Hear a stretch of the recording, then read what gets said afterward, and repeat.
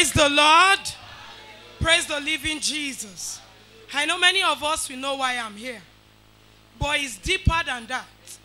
If you don't know my pain, you can't know my praise. I want to give glory to the name of God. If I should share this testimony while standing, I'm an ingrate. So I'll go on my knees. I want to give glory to the name of God for searching me out of multitude. Even out of my family members, He searched me out. I want to appreciate my parents in the Lord. And I say that the grace of God upon your life will not run dry. In the name of Jesus. When last week I flashed back and I looked at where I was coming from. It wasn't a smiling place. But I want to thank God today that I can stand and say that I am heavenly married. I remembered when I met my husband. I didn't even know I was going to, do anything that year.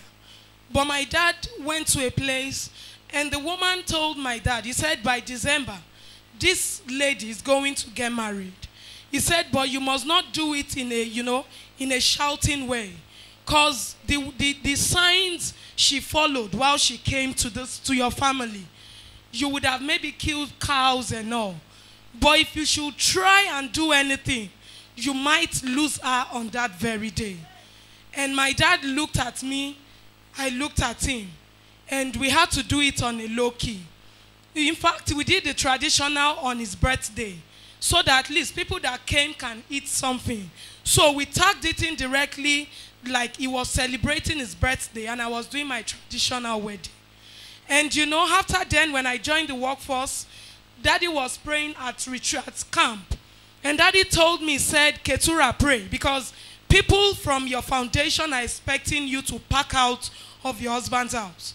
He said what he's seeing is that they joined us, they bind us together with chain, thinking they joined us together. And since then, I've been praying to God. It's just an unmerited favor. When Daddy called me and told me this is what God said, I went back home, I was crying. I said, what would I have done to deserve this? I want to give glory to the name of the Lord. I want to exalt the name of the living God. Because today, I am married. And I can stand and say I am a married woman. And in fact, I have a ring. Praise the Lord. And I say to the God that has done this, may His name be praised forever in the name of Jesus.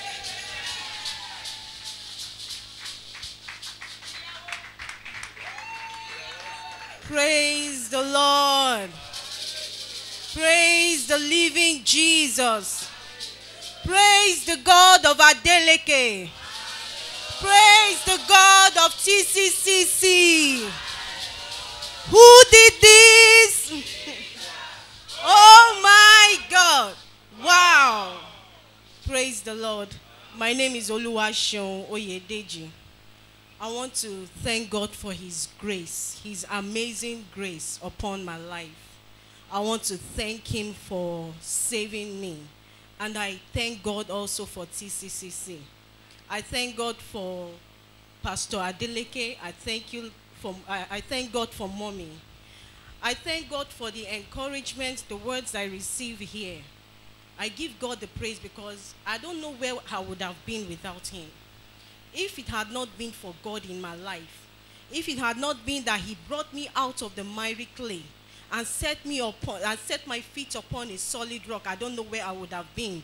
I don't know what name I would have been called.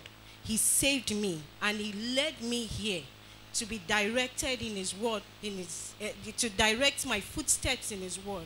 I thank God for everything. I thank God for the year 2017. It was a year of great lesson for me. God opened my eyes to a lot of things.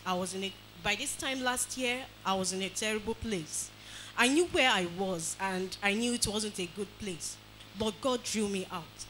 Timbani kema ronyo gbogbo nkan t'Ọlọ́run ti ṣe fún mi, ilẹ̀ aṣú, ilẹ̀ amọ́. We won't live here if I have to start saying everything God did for me, for my family. I thank Him for everything. I thank Him for life. I thank Him for my marriage. I thank God for my children, everything He has done for me this year. 2018 is a great year for me. It's my best year yet. And I give God the praise for everything he has done. I bless his holy name. Praise the Lord.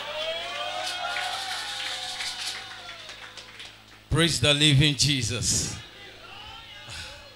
Praise the Lord Almighty. Our God is a faithful God. In fact, I don't know where to start from because the testimony is so great.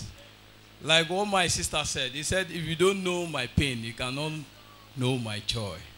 You know, me standing as a man today, it was by the grace of God. Because automatically when we talk about marriage, it is not about me. They are not talking about me. Because I found it so hard to get married. To the extent that my junior ones get married before me, but you know, I keep on looking unto God, though there are many, you know, understand. But the family I came from, I don't know why I don't know how to put it. I look so different, as in my case is different. So different, you know. And because of that, they envy me. I don't know why they are envying me. They are envying me. Because my case is different. Praise the Lord. So, it happens that the marriage is not coming. Even when I met my wife, it got to a level I said, go on your way, let me go on my way. I said, I don't want the relationship again. To the extent that she got another person, they even do introduction. She was, and as at that time, she told me everything. She was carrying me along. Even the wristwatch she used that day, I bought it.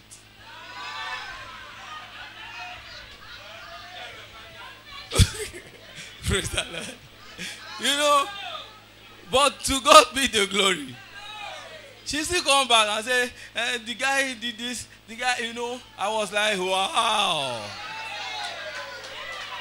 So God is still on my side, you know. Praise the Lord.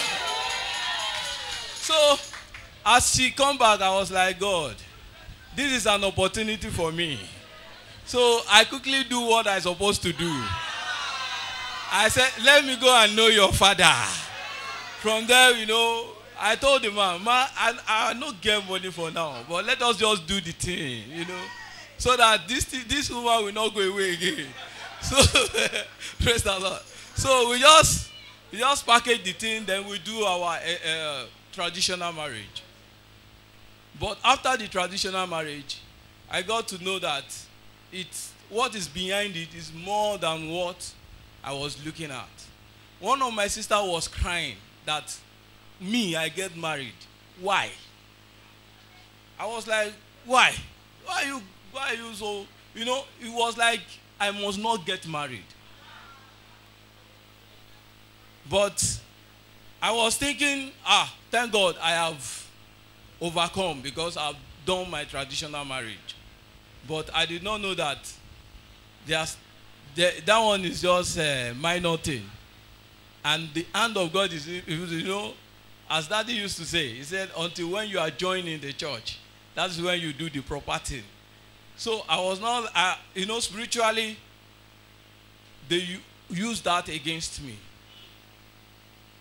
You know, I was like, sometimes I would feel like leaving the marriage, run away to somewhere, start another life, you know. But the grace of God, it was the grace of God that sustained the marriage. Up till last Sunday that we are able to be joined in the church. Glory be to the name of the Lord. I really bless God because so many times we have tried to do our church marriage. Even one of my pastors in Anglican church tried so many things to make it work. It did not work. So many times I would try, I would say it did not work. But I give glory to the God of this mountain. I say thank you, Daddy. If it is not Daddy, several times Daddy has been disturbing me.